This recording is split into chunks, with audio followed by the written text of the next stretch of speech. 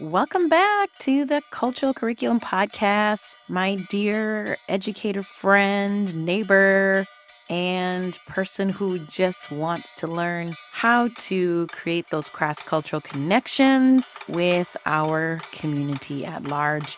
I have some really fun book titles in honor of Indigenous Peoples Heritage Month.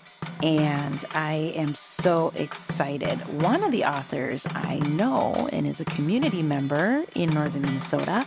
And these are some titles that I'm excited to even read myself that I just have to share out with you all. I'm a slow reader, so some of the chapter books I'm gonna read and then come back and give my review. But I'm gonna give you a little preview to make sure you go out and get these titles. It's so important that we want to support our BIPOC, Black, Indigenous, and other people of color authors in their space and in their voice. That's how you can really gel with this cross-cultural connection.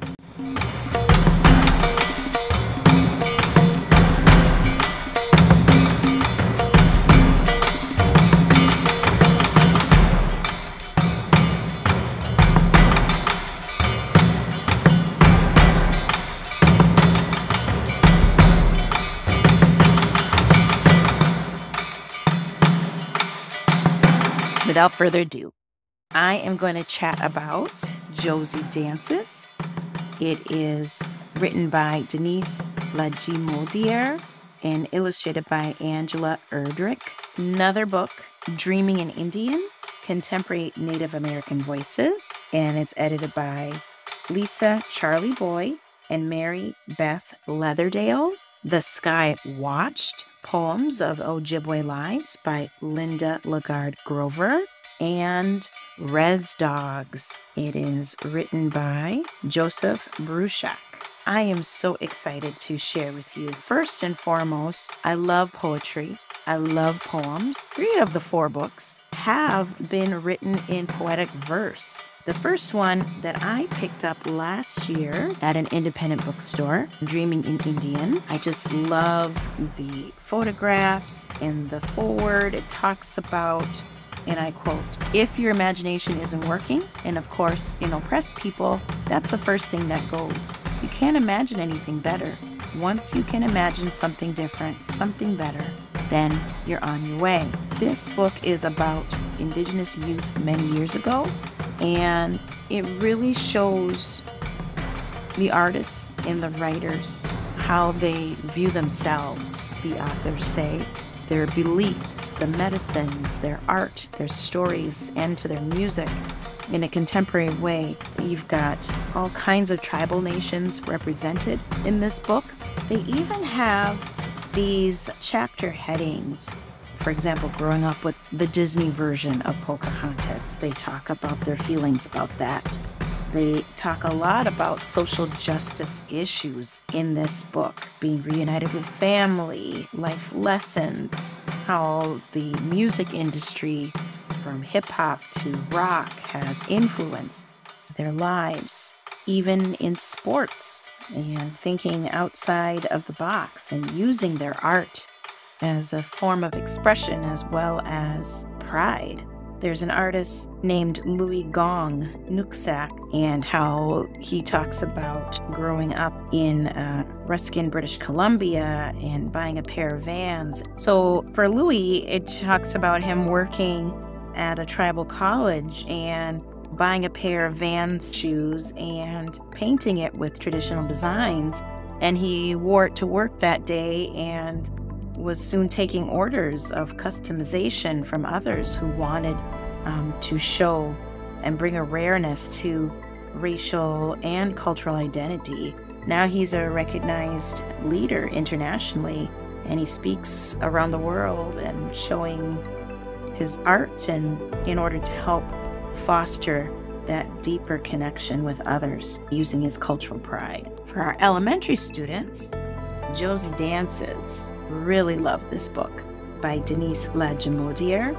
This book talks about a young girl named Josie going to have the honor of dancing in her first powwow. This book explains to our young students the traditions of the elder women coming together, and Josie asking each woman in her life to make something special for her to wear for her debut, and how she will finally get her spirit name and having it come to her as a dream. It's just beautifully written, showing the connectedness of the women in Josie's life and the preparedness that the people in her tribal group are gathering together for their powwow.